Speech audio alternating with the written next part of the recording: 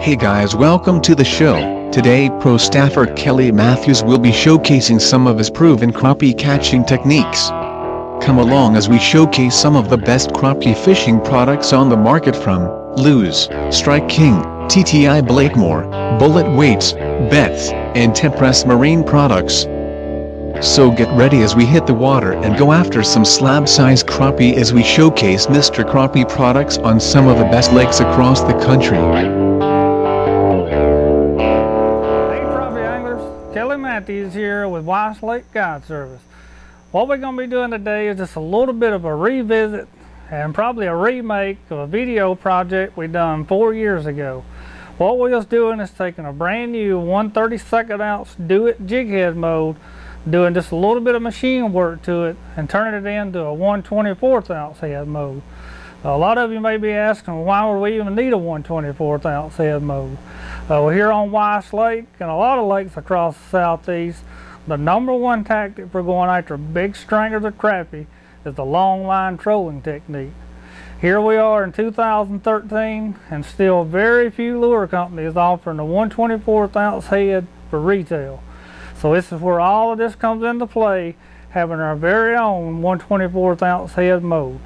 So let's take a quick look at the mold we're going to be working with today, the bit we're going to do the machining with.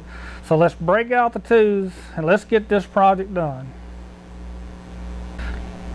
Alright guys, before we do the machining on the mold, I just want to touch just a little bit on the correct size for all your jig heads, where everybody's on the same page. The correct size for the 1/32 ounce jig head is 0.97 grams.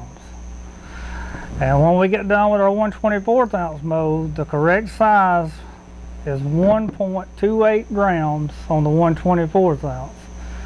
The correct size on the 1/16 ounce head is 1.94 grams. I think a lot of people that's real serious about the long line trolling needs to get out all of our jig heads, make sure they're dead on what we talked about. If they're not, you're going to be wondering one day why I'm catching fish, the next day I'm not catching fish. Maybe using different lure company jig heads. They're going to be big differences in different lure companies jig heads. So go ahead and get your gram scales out, double check all your jig heads, make sure they're weighing the same, because speed and jig head size is #1 in the long line trolling. Alright, a little bit about the bit we're using is a 1/4 inch rounded router bit. You can get these at any hardware store, $3 or $4. They work real good for machining this aluminum. I'll give you a good close-up of it before we start machining. The mold we're working with today, like I said, it's just a regular do-it mold. It's the barbless head we're working with today. I think the one we done in the first video was one with the barbs. This is the Pro 101 series, some model number 1249. Like I said, on every cavity, we're going to work every cavity on each side with this 1/4 inch router bit to give us 1.28 gram jig heads, which equals 1/24 of an ounce. Alright, let's get started. Okay guys, let's go ahead and get started a little bit. I want to show you a pretty good close-up of the router bit before we get started. Like I said, this is the 1/4 inch rounded router bit. Make sure you get rounded, that way you get the profile of the rounded jig head. The mold we're working with, for barbless 1/32 ounce, and we're going to just clean out every cavity on this side, every cavity on this side, and that's going to give us 1/24 of an ounce jig head. I'll go ahead and peel a paper off of this and we'll get started on it. This router bit, it cuts real slow. It's pretty hard to make a mistake with it. Like I said, we need to clear out every one of these jig head mold. We'll just start in this one closest to the hinge. Just clean it out a little bit. till we get down, all the way down to the factory pour in the head. And when you get down to the factory mold in the head with this 1/4 inch rounded bit, that's going to be dead on 1.28 grams. We're going to do them all on this side, then all on this side. You can see it don't take very long at all to do that. I've got both of them cleaned out all the way down to the factory mold.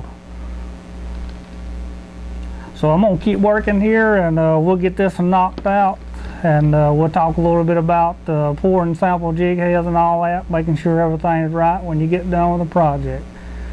So I'm going to finish up here.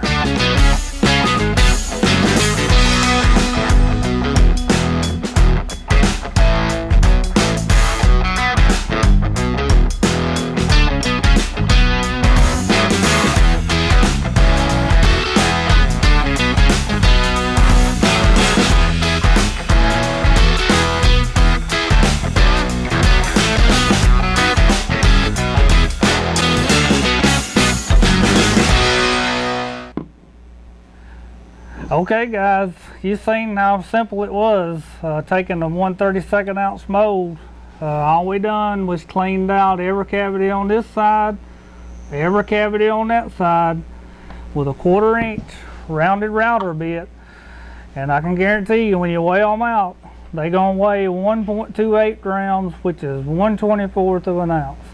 I get a lot of calls and emails about this video we made 4 years ago.